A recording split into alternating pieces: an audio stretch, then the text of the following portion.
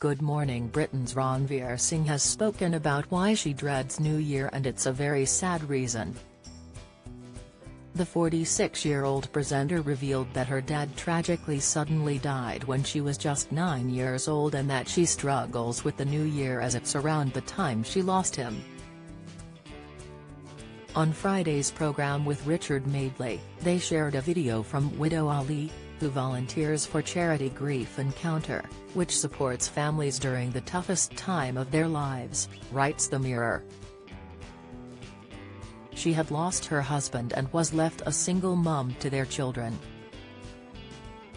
"It's the worst experience that can happen to anyone," she told viewers as she explained that she wanted to help others in the way the charity had helped her. After watching the clip, Richard said, "The real definition of empathy." While Ranvir added, "It really resonates with me because I wish Grief Encounter had been around for me when I was 9 because my dad died when he was 42. I had a really similar story to Alice actually, and it makes me really grateful that Alice they're doing volunteering for other families and she was supported by Grief Encounter because I never had any of that." Richard asked if her father's death was sudden. She replied, "He had a heart attack. He was 42 years old and I was 9 years old.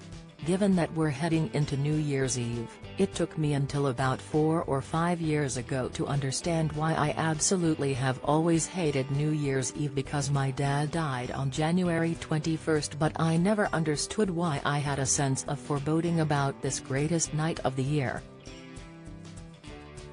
She added, "As I said to you, I'd much rather be in bed, but now I understand why I don't like this time of year. It's because just around the corner was something terrible, and every year since the age of 9 I felt this weird sense of dread."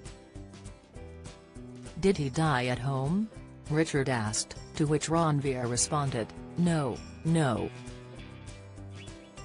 "But what I'm saying is that it's fantastic what Grief Encounter do, and it's a lovely thing that Ali does."